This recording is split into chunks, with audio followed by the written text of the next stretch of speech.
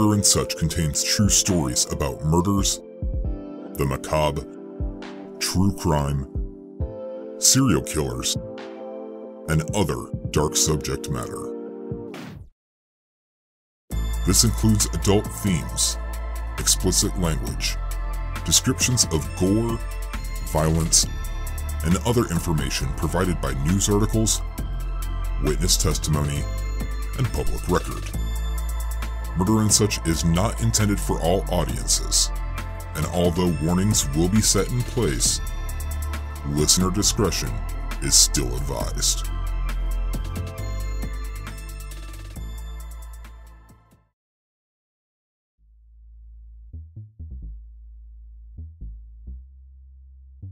Well. Welcome back. This is part 2 of my Ed Edwards series. Now, let's go back in time a little bit.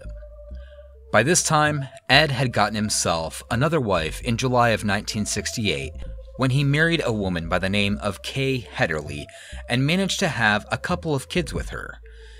Now, I can't say for sure if he had any other children with the women that he had been with over his years of managing department stores, but he did manage to have a son with his now ex-wife, Jeanette White, by the name of Wayne Edwards.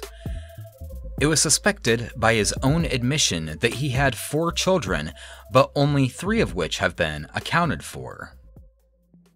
Now, an article that was posted on August 9th of 1977, the front page of the Daily Recorder out of Wooster, Ohio, it read, "Police as of yet have no suspects in the possible homicides of 2 Wayne County residents whose bodies were found Monday morning in Silver Creek Metropolitan Park on Medina County Line Road on the border of Way and Summit counties by Norton Police. The bodies of William J. Lavaco, 21, of Doylestown, and Judith Straub of Sterling were discovered during a helicopter search of the area. Both were victims of apparent gunshot wounds in the neck and had been missing since early Saturday morning. Norton Police have been joined in their investigation by Doylestown Police and Wayne County Sheriff James Frost. Norton Police Chief Forrest Diefendorf said his department became involved when a 1975 Monte Carlo was discovered apparently abandoned at the park on Sunday. They watched the car until 9 p.m. to see if it was claimed, and when it was not, they made a registration check, and search of the car determined that it was stolen. Lavaco's mother, Mrs. Vivian Dance of Orville, was then contacted to see if she knew of her son's whereabouts. Neither she nor his roommate, Jeff Morgenstern, had seen them since early Friday evening. At that time, Diefendorf said Mrs. Dance was advised to file a missing persons report. Miss Straub's parents were contacted shortly after Mrs. Dance in an effort to determine the girl's whereabouts. They filed a missing persons report with the Wayne County Sheriff's Department at 12:11 a.m. Sunday. It was after dark when the police began a search of the area, but found no signs of the couple. Quote, "It is a very difficult area to see, even in the daylights," Diefendorf said. At daylight, a helicopter was sent over the area and sighted the bodies approximately 300 feet from the abandoned car in a densely wooded area of the park. After the bodies were discovered, an intensive search was made of the area by police with metal detectors to find the weapon. 10 area scuba divers scoured the bottom of a pond at the park for over an hour, but found nothing. Quote, "Since no gun was found at the scene," Diefendorf said, "we are working on the assumption that this point was a double homicide."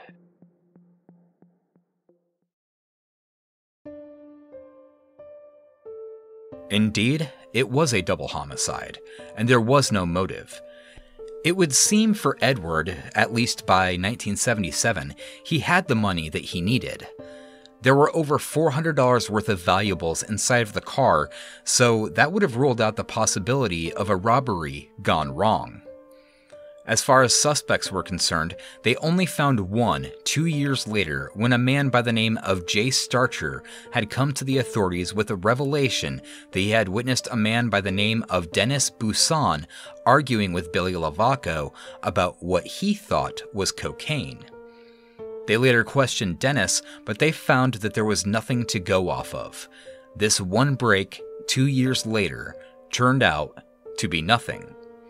The parents of each victim had no answers, and the police never found their man. Well, not exactly. Let's go back to this 1977. You killed Judith Straub and Bill Lavaco at close range. And they were in Akron. They were in Akron area, a couple. In Norton. Why? As you guys like so much, this is Ed Edwards. And this is from a 2010 interview that Ed had given while he was incarcerated. This is his own account of what happened to these two young victims. You didn't even know them, did you? Oh, yes, I knew him very well. Knew him very well, and had told him on different occasions that if he did not stop making eyes and fooling around with my small children and being around them, that he was going to end up getting hurt. And after about the fourth or fifth time I explained that to him, I told him, I said, I'm going to tell you something, Bill, I'm going to kill you if you do it one more time. And it just so happened that Judith was a prostitute. When we used to go uptown now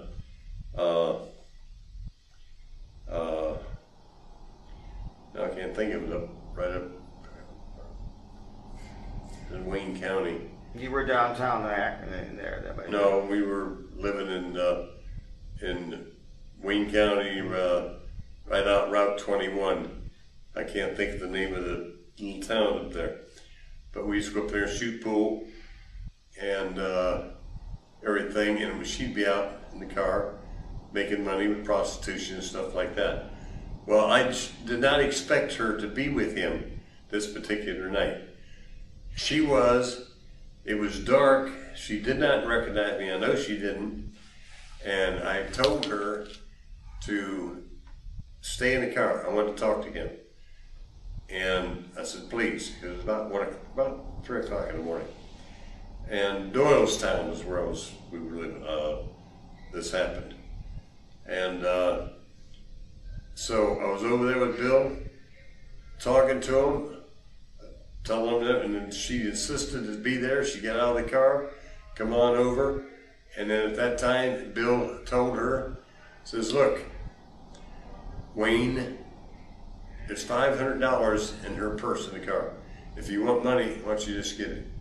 I said, Bill, do you know what you just did? And at that moment, I shot him. We killed him. What he just did was tell her who I was. And she started to run. I told her to stop. I wasn't going to shoot her or kill her. Because I only had a single gauge shotgun. She come back. By the time I had another one I put in, and I shot her, but I didn't threaten her. Tell her I was going to shoot. I didn't even give reasons for him. There was no threats. There was no pleading and things like this here. I will get into why he was put in prison a little later in this episode, but there were so many people that he had been suspected of killing, as I mentioned in part 1 of this series.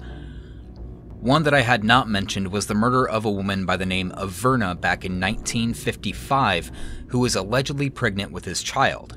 She was 17 years old. Another was the murder of a woman named Stephanie Bryan in San Francisco on April 28th of 1955. After her body was found 2 weeks later, they had convicted a man by the name of Burton Abbott and executed him in March of 1957.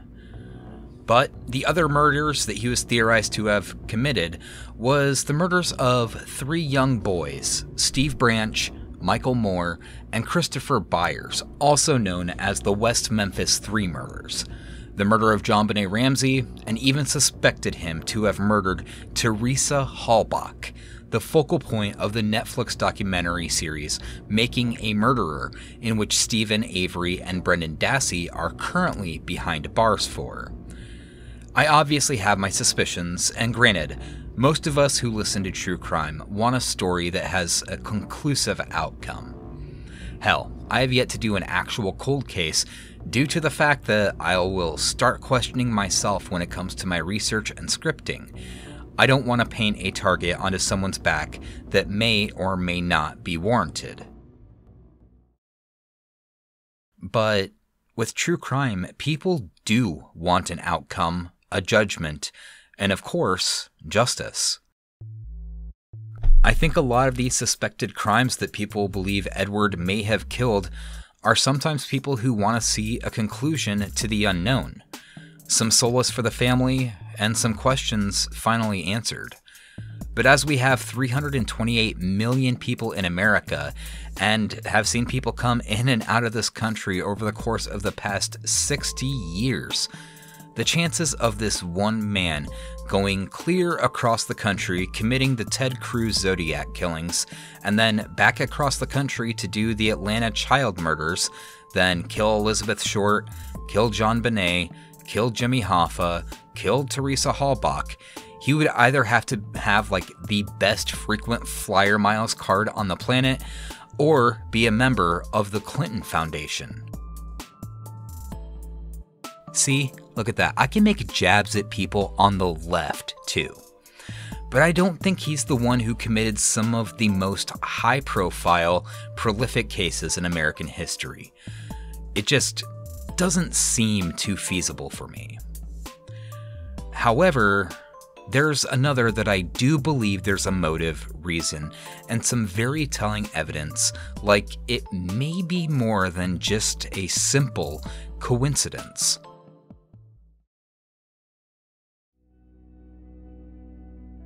Sister Margaret Ann Paul was a nun and caretaker of the chapel on the grounds of the Mercy Hospital in Toledo, Ohio. The night of Saturday, April 5th, 1980, an attacker had come in and stabbed Sister Margaret to death 31 times, including 9 times in the shape of an inverted cross on her chest and 22 times on the face, only on the left side. If you know much about Satanism, you'd know that the left-hand path is the one that's most associated with the taboo side, in which includes the questioning of religious and moral dogma, the embracing of sexuality, obviously something that stands in stark contrast to the teachings of the Catholic Church. The investigators had came to the conclusion that the reason of the inverted cross wounds was to humiliate her remains. You need to remember that back when Ed was a child, he had been humiliated and beaten not only by the boys at the orphanage, but also by Sister Agnes Marie for his bedwetting. With him being a young child, you can just about imagine the resentment he harbored for the Catholic Church and the church staff alike. Another thing I found, and yes, this may be coincidental, was the date. Back in 1951, I noted that Romeo Baudry was shot 4 times in the gas station in Florida, and the killer was never found. That day was Easter Sunday. Sister Margaret Ann Paul was also murdered, then found on Easter Sunday. Granted, it was March 25th when it was Easter in 1951, but for a murderous sycophant like Ed Edwards, the humiliation, murder, and the date kind of match up pretty well as some sort of, think of it kind of like a disgusting anniversary. For Sister Margaret, they had arrested someone by the name of Father Gerald Robinson, who worked at the Mercy Hospital with her. They worked closely together, and he even presided over her funeral mass 4 days after her death had happened.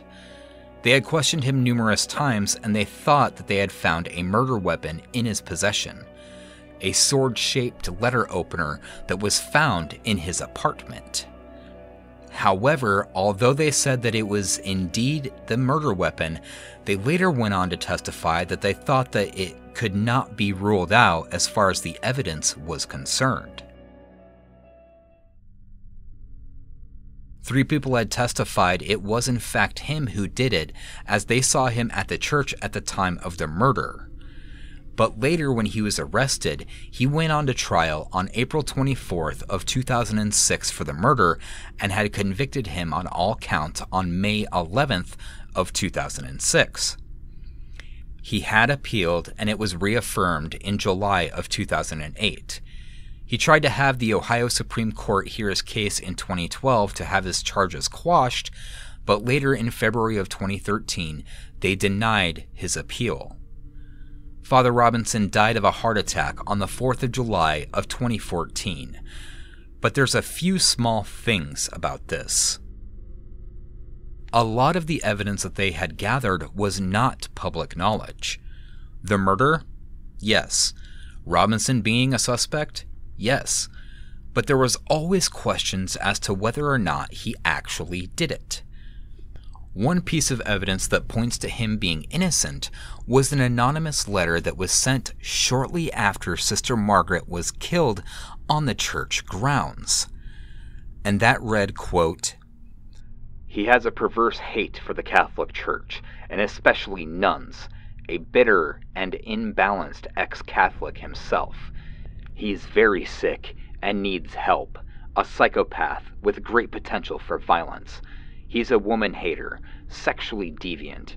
He's into devil worship. Many times he has jokingly threatened exactly this kind of crime. I hope you can help him and stop this before it happens again. It's in your hands. Signed, Christ help us."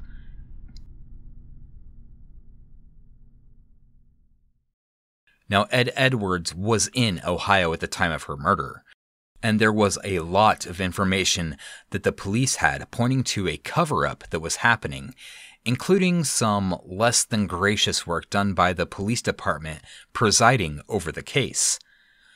I personally firmly believe that Father Robinson was wrongfully convicted, and the Ohio justice system just wanted the man that they had behind bars because, overturning a conviction isn't something that anybody wants to have done to them, especially the prosecution.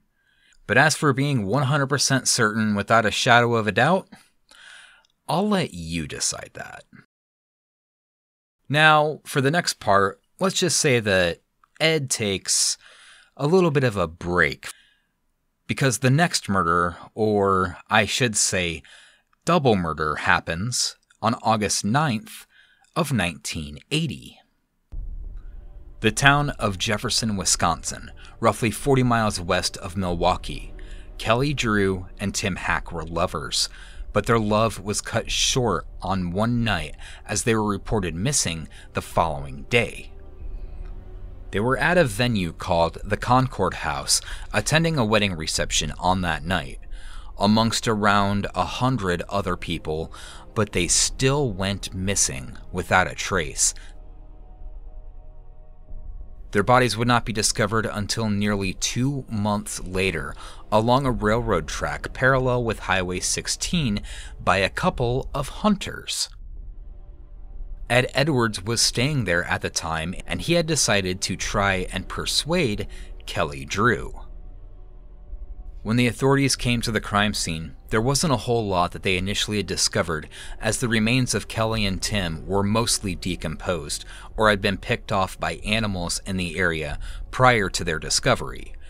But as time grew from his first murder up until the 1980s, they were able to get a DNA sample that showed that Kelly had semen inside of her at the time of her murder. As for a DNA match, they did not have one when they found the remains.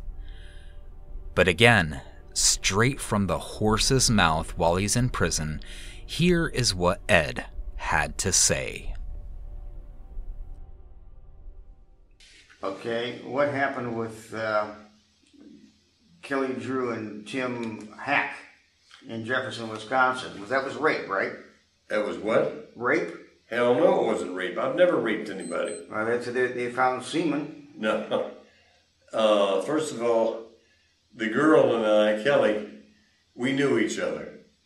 Okay, I was doing work up there at the where the dance hall and the bar and everything are at, and doing carpentry work and rebuilding. My son was helping me, but we lived about 3 or 4 miles away in a farmhouse that we had rented, and Kelly and I had been together. It was a wedding reception, and the boy, the man, he was inside. He was arguing over a tractor. He was into tractors, tractor pulls and expensive tractors. He was in there arguing, and she didn't want to hear it. She came on out, and I was out in the bars right next door. We went on over to the car, and we had our fun. Sexually? Yes. And she went on back, and as she went around the corner to go into the reception hall where he was coming out, and they started arguing. And this arguing, it progressed, a couple 100 feet down toward the end of the building, and now there was no lights down there or anything. And he had pushed her. And so I had walked over. And at that time, it was kind of obvious to him that I was the reason why he didn't know where she was. And he pushed her again, she went down, and I hit him in the neck very hard. I was a husky man then, and we're talking about 1980. And in the neck here, the rabbit punch. But anyways, he went down, and he stayed down. And I'm bent over to see her. I mean, because I didn't mean, my intent was not to kill him. It was just get him off of her and get him away from me. Well, as it worked out, then she started piling on me, and she's talking about he's dead, and she started smacking me and everything, so I ended up choking her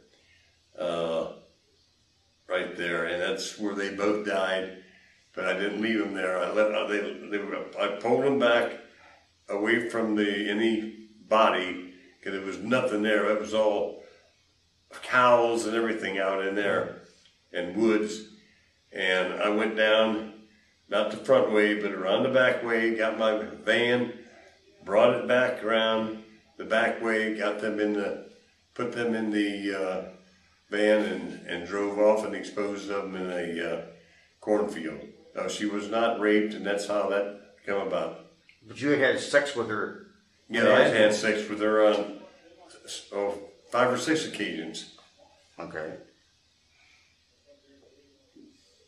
Wasn't there a better way to deal with that situation? Explain to police that he had attacked you and you had acted in self-defense? No. When first of all, I was having sex with her. I had a family, had 5 children, and you were cheating on your wife and your family. Yes.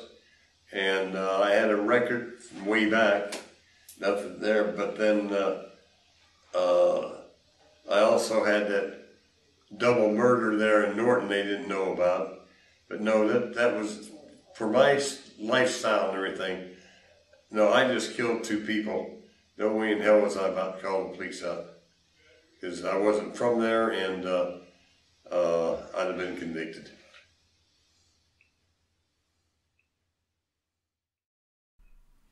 Now, I'm going to take a small break, pay some bills, and we'll be right back. And we're back. So now you've heard this asshole talking a few times. Judging by his own sound, he doesn't appear to be this criminal mastermind. although he is most definitely a serial killer by all definitions. But you have to go back to when he first started killing people. Forensic evidence, surveillance, crime scene delicacy, and all of that wasn't taken as seriously as it is today. The vast majority of it would be predicated on witness testimony, which can be credible evidence at times. Some of the people who were convicted absolutely were rightfully convicted without a shadow of a doubt, but I believe that others have been wrongfully convicted based on the credibility of the evidence that they had to go off of. Could it be the sloppiness of the investigators? Possibly. Could it be the reliability of witness testimony? Also, possibly. But the final ones that I'm focusing on right here are the ones that we know almost for sure that Ed had something to do with, and you can hear that in his own voice. Now, as far as Edward's relationship with Kay, they had a lengthy marriage, and it seemed like Ed was kind of your run-of-the-mill, good old-fashioned father. He cared about his children with all of his heart, but as his daughter April had said, he had one hell of a mean streak, and nobody would want to be on the receiving end of it. Kay obviously knew about his fuckery that he was up to, but she also never really knew about the murders that he had committed. She stated that he had books and devices for making false credentials, and was completely obsessed with FBI investigations. There were also files that he had in a dresser in his room that absolutely nobody was allowed to touch.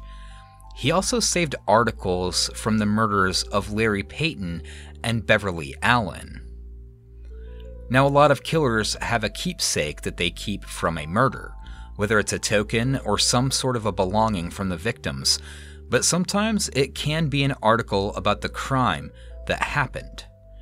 With that, he had another article that occurred in Portland. Now, I do think that he had something to do with this, although, I've said before, it could be completely coincidental. On January 23rd of 1961, the title of a news article reads, "Navy man said dead. Body blasted by TNT charge near Napa." The piece goes on to say, "The blasted body of a man tentatively identified as that of Sailor Wayne A. Budd, 25, of the Tongue Point Naval Station was discovered Monday night in the Napa-Swenson area near Astoria. The body was reported blown to bits by a charge reported as TNT.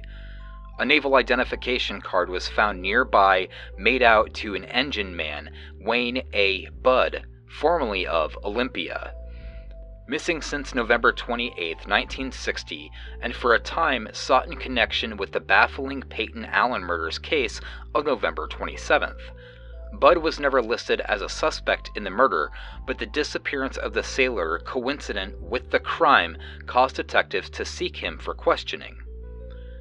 Search into the area and investigation of the remains is in charge of the Clatsop County Sheriff Carl B. Bondietti, with men from State Police and Astoria Police Department assisting in Portland. Captain Gordon Auburn, head of the Peyton Allen investigation, immediately left his office, but no other detectives have been detailed to the Astoria investigation. Budd's disappearance had a number of puzzling aspects. He left his station November 27th with a pass good until Monday morning, November 28th. He left a car on base and about $4,000 in naval payroll savings. His personal effects included $60 in his locker and a .38 caliber pistol. He was last seen hitchhiking in old clothes by a naval officer who let him off in the Swenson area. The officer said Budd told him he intended to go hunting, although he had no gear with him. He is reported to have hitched another ride to the dense Swenson woodland. Investigators from the county sheriff's office who checked Budd's disappearance intensively have now released a possible but bizarre motive for the murder of Budd if the blown-up body is that of Budd. Sheriff Bondietti said that the body was discovered by Carl Arino, a partner in a small lodging firm which had been working in the area. Bondietti said the time of death has been fixed to roughly sometime during the day on November 27th, the second day of Bud's leave. The sheriff said interrogation of the residents of the death scene had disclosed there was an unexplained explosion on November 27th. As to the type of explosion used in the method of detonation, Bondietti said, quote, "It's going to take a lot more work to pin down. We intend to resume our investigation tomorrow to see if we can come up with more answers." Now, as I mentioned about his book before, I believe that he gave Wayne Budd a different name in his book. In his own admission, he said that there was a person by the name of Johnny that he was talking about in said book. Personally, with a triple murder happening on the same day, not too far from the same area, and how the police were thinking it could have been connected in some way, I wouldn't put it past Ed to blow another man up, especially since this guy was also somewhat wanted in the questioning. Could that possibly get Ed in more trouble if they had questioned him about the double murder? Possibly. Also, thinking of Ed, I wouldn't put it past him to be carrying around a couple sticks of dynamite and blow a motherfucker up either. So again, it is a coincidence, yes, but the time, the reasoning, and everything seems pretty suspect, although we will never know who truly killed Wayne Budd. Now, I'm going to fast forward quite a bit to 1996, and this is when tragedy actually struck Ed like it had done so many times before. He's currently living in northern Ohio with Kay and his kids, working odd jobs, being your all-American dad. He becomes obsessive with the Oklahoma City bombing carried out by Timothy McVeigh. I mean, of course he is, because he's a killer, and a lot of killers are looking at a body count as some sort of disgusting high scores, even though they're real people with real lives, families, friends, and they're all being taken away at the hands of a complete and utter sociopath with no regard for human life or even a real purpose in this world. The penultimate scum of the earth, thinking that whoever has the high score at the end of their lifetime is going to win them some sort of sick fucking trophy or secure their spot in the history books. Complete and utter narcissism. No excuse, but and I may catch hell for this, would rather that Ed Edwards may have tried to suck-start a pistol before carrying out all of these heinous murders. It's a controversial opinion, I know, but I have no regard for this man, much like he had no regard for all of the people that he had murdered. But while in Ohio, he and his wife seemed to have a pretty decent relationship. You know, aside from the shadiness, the lies, the murders, and everything else. He's seen as a pretty stand-up guy amongst his neighbors, and there's not a whole lot to go off of. He even mentored a kid by the name of Daniel Glockner, who had gone to school with his own children. Ed not only saw him as someone he could mentor, watch over, take under his wing, and try to form into a productive member of society that Ed could never be. Daniel, which I will be referring to as Danny, had somewhat of a mean streak, which, as you can imagine, struck Ed pretty close to the chest since he was the same way while he was growing up.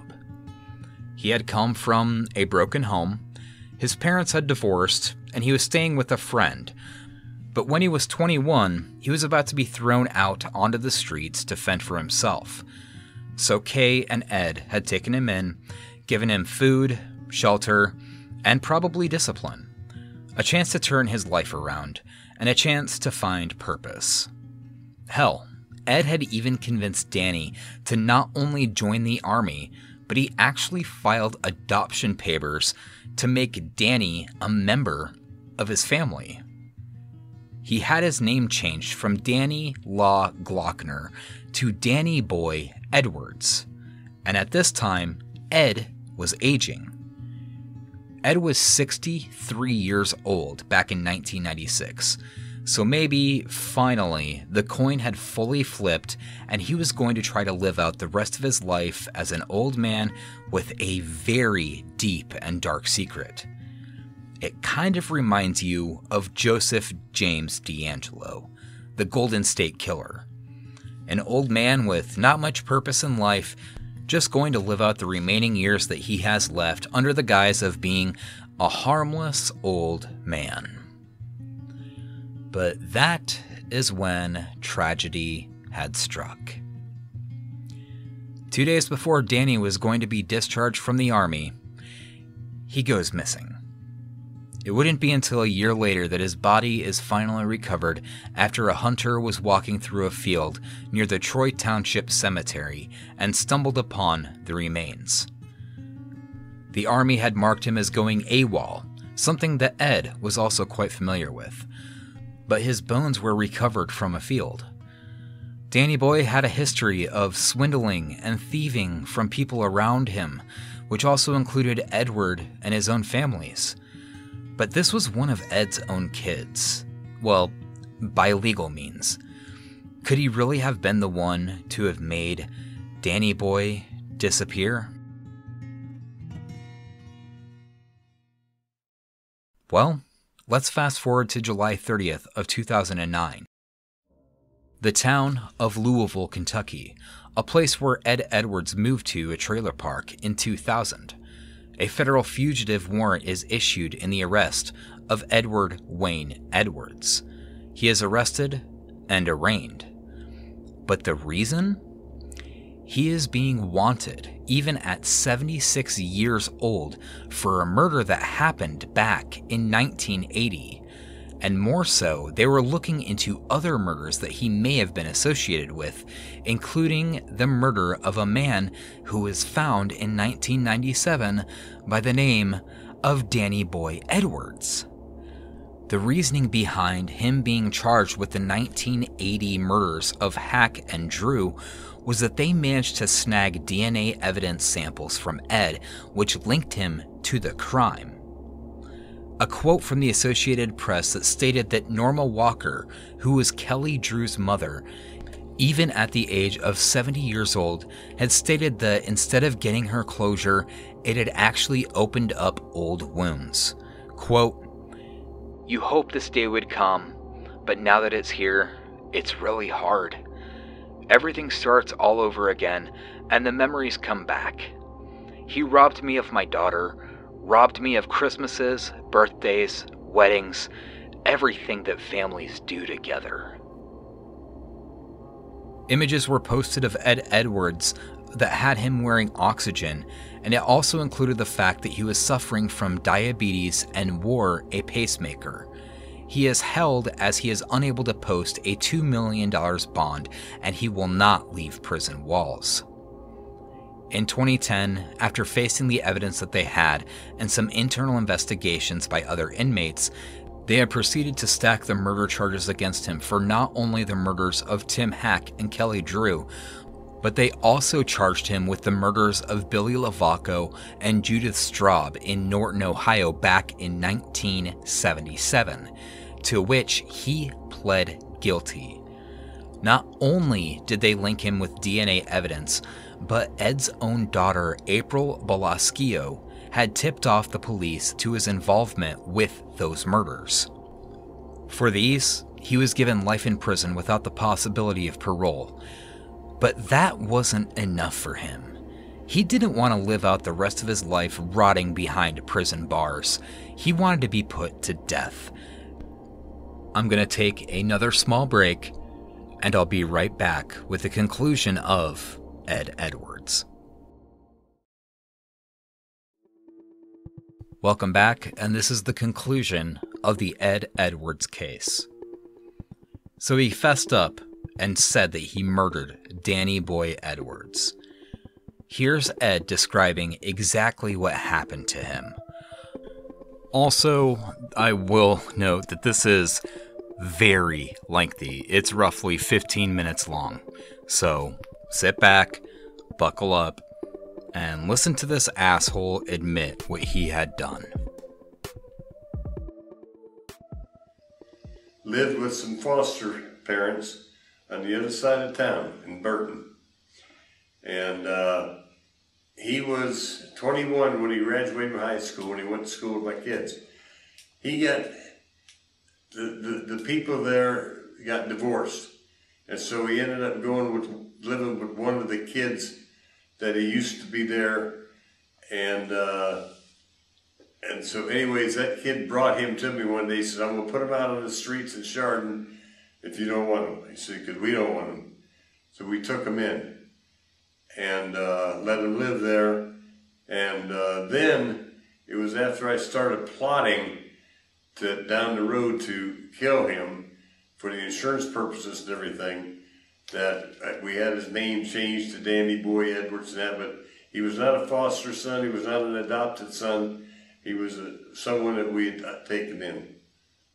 With Danny, I saw an opportunity I was always a schemer. I was always thinking of ways of making money. I've always been into crime. And with Danny, I saw an opportunity here at long range. It took about a year to set it up. And that's what I did. I set it up to collect the money and ended up getting $250,000 out of it. And it was arranged. It was premeditated. It was thought out. It was planned. And that's what I did. He went AWOL. I sent him the money. He got the money, he got a Greyhound. He went AWOL and went to Columbus, the bus station in Columbus. That's where I went, and that's where I picked him up at, is the bus station in Columbus. He didn't come here. Then I brought him back to the house. And he stayed at our house unbeknown to my wife. He was out in the barn, he was in the car that was parked there. He was in the house. And it was all set up. I'd already had prior to him going into the military, he took out a $50,000 insurance policy, named us beneficiary. And then while in the military... Did you ask him to do that? Or he did it voluntarily? No, I asked him to, but... but that was part of your plan then? That was part of my plan, yes. That started back prior to him going into the military. Then the name change was not effective, was not all the way through yet once he went into the military. When he went into the military, he was Danny Glockner. It was while he was in basic training that the name change went through to Danny Boy Edwards. So at that time, he had to go down and change his name on the records to the insurance policy, because the insurance policy had been made out to the people that he used to live with that already separated and everything. And matter of fact, one of them was dead. And so he went down and changed his policy over and named my wife and I the beneficiaries. And he was going to get a medical discharge from the Army because he couldn't handle it. But it was about 3 days prior to that, and that's when I talked him into going AWOL, because they said he was going to Korea, and he didn't want to go to Korea. So I talked him into going AWOL, or told him to. He did what I told him. And we went to Columbus. I picked him up in Columbus, brought him back here. And then that was part of the scheme that I put together, and it was, okay, I'm talking to him as to, we're going to make a phone call that he burglarized the house and stole money and different things like that. And so then when he had it memorized and everything, I took him down to Ladue and dropped him off, telephone. I went back home and he called me. It was being recorded. Hi, Pops, how are you? And we talked, and I'm sorry I burglarized the house and things like that. I said, well, I didn't know you were even in here, Danny. And yeah, and so we went all through that, and that he give the money to another person.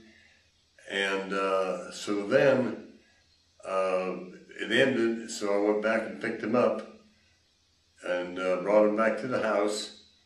And it was the next night, I think it was the next night, that he ended up losing his life up behind the cemetery, because I told him that there was a fellow in Youngstown that was going to come by, pick him up, and hide him out for a couple months, and then he would be clear. He wouldn't have to worry about anything.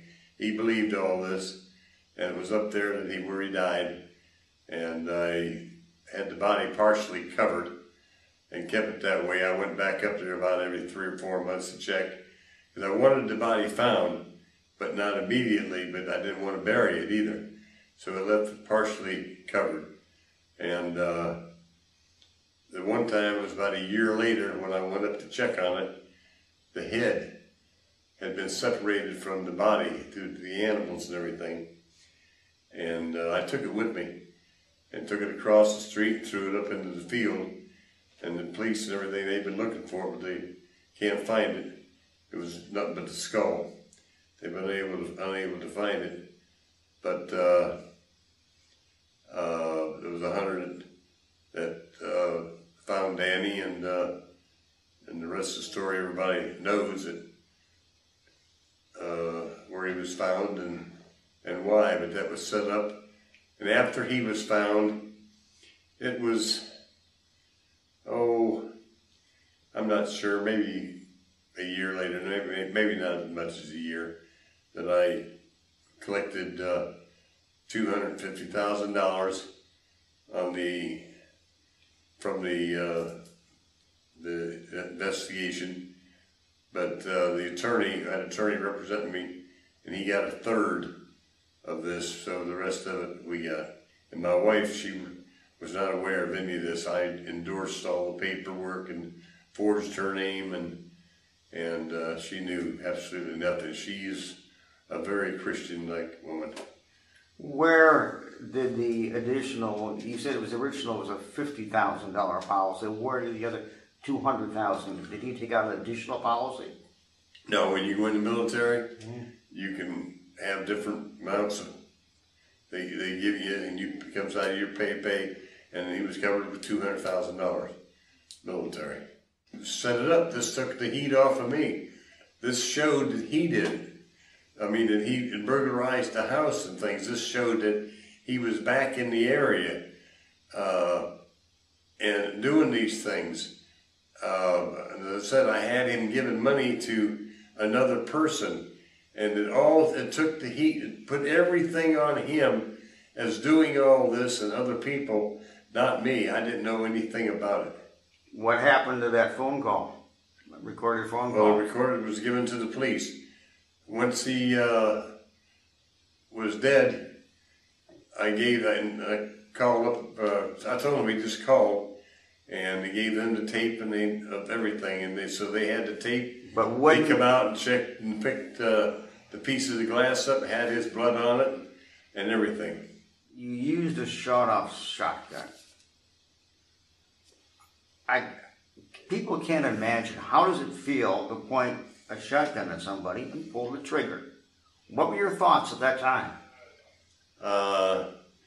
Don't know that I had any other than to, I had a sawed-off pistol, it was only this big, that I could hide it easy. And I never threatened him with it. I never pointed at him, said I'm going to kill you or anything. I never threatened him, never told I was going to kill him or threaten in any way. We were up there in the back of the cemetery because I had dropped him off and went down and parked my car at Riverside and then walked back up through the woods on that side and come back. And I told him the guy will be here, and he had a duffel bag full of clothes belonging to my children. And told him the guy will be here. I was there. I said there was some money in that down in the bottom of the duffel bag. And he was bent over, kneeling down and feeling around. Is when I shot him. He didn't even know I had a shotgun. Is when I shot him in the chest. So you're admitting to being a cold-blooded killer then? In fact, yeah, that's right. In court, his half-sister, Danny Boy's half-sister, Jeanine Copley, basically opposed the death sentence because she said, in your case, you know, getting the death sentence is an easy escape from having to spend your rest of your life in a harsh prison atmosphere, and that you've always had your way with people, manipulated people. That is why she opposed this. Okay. What is your reaction to what she said? I said nothing in court. I just let her go. Danny and I both tried to find her. She was in prison. She's a drug addict. She's living on Skid Row and under the bridge and in boxes and things like this. He tried finding her way back. I was with him when it happened, and she was in prison. Okay, and now she's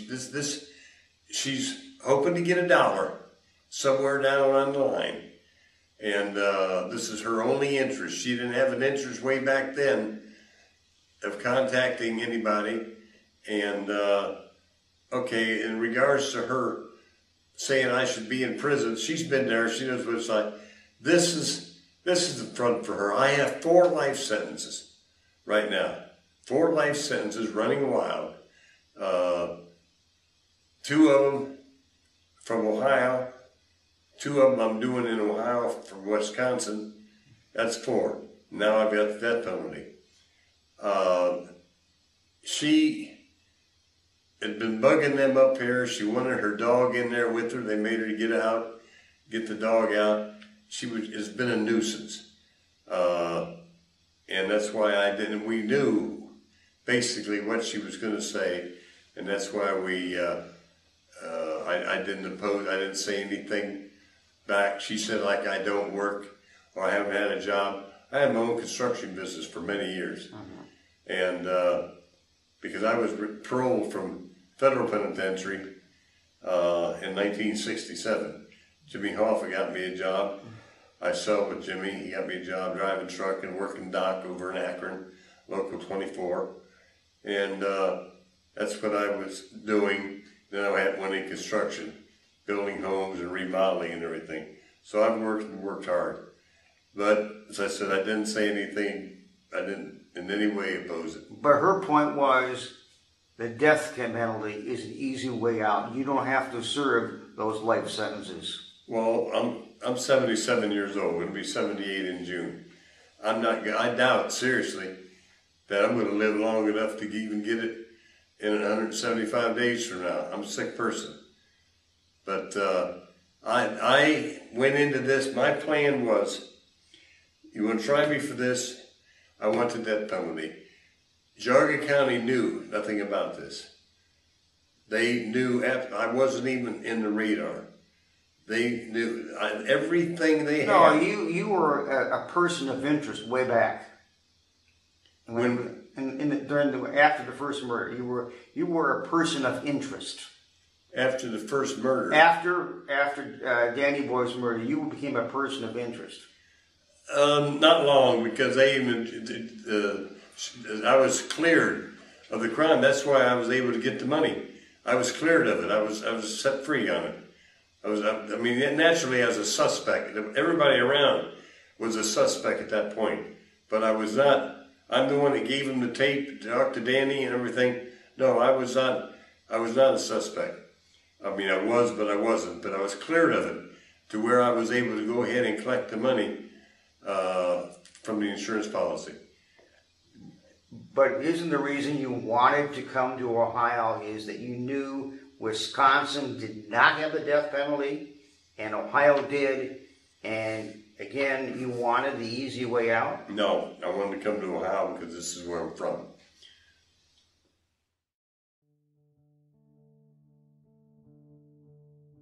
Insurance money.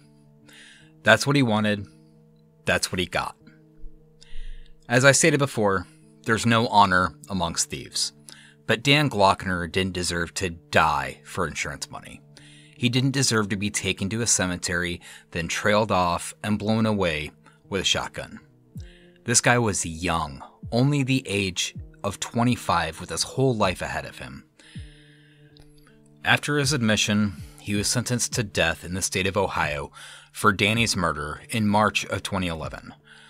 Then a report came out barely a month later from the Associated Press that read, quote, "An elderly Kentucky con man who pleaded guilty to 5 slayings in Wisconsin and Ohio was on death row for his most recent crime, has died in prison of natural causes," an Ohio prison spokesman said Friday.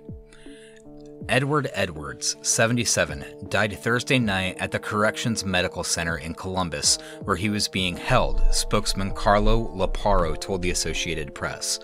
An autopsy was to be performed, but it was not immediately clear whether it had been completed. Edwards' death was first reported by Daily Jefferson County Union newspaper in Fort Atkinson, Wisconsin. The newspaper said Edwards suffered from leukemia, heart ailments, and diabetes, needed a wheelchair, and often showed up at court hearings hooked to an oxygen tank. The cause of death wasn't released, end quote. Edward Wayne Edwards was dead. Unfortunately, not by lethal injection, unfortunately not shot in the fucking face, and unfortunately not stabbed 31 times in the chest and head, but died from natural causes because he was an old, degrading fuck. He would kill, leave the state, move around, kill again, leave the state, and move around.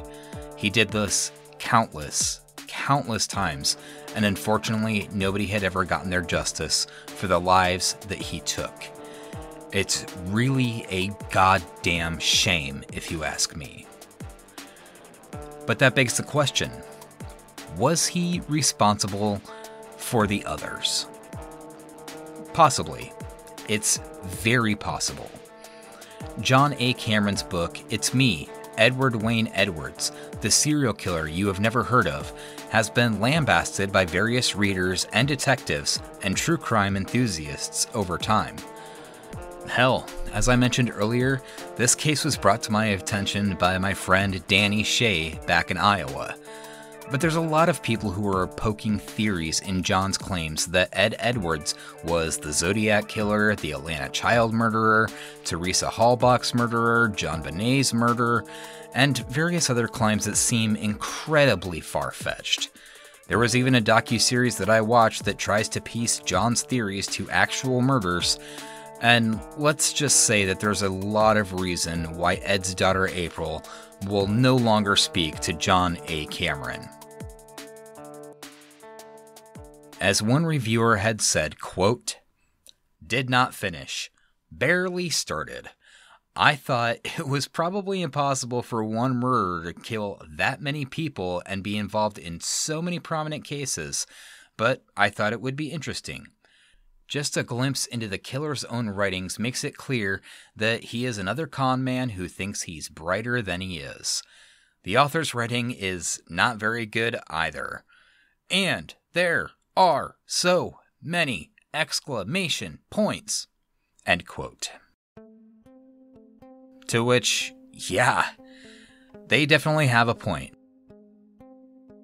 As a detective, I think that John Cameron wanted to do his due diligence on trying to find closure for these families, but a lot of things are presumptions without logic or reason behind them.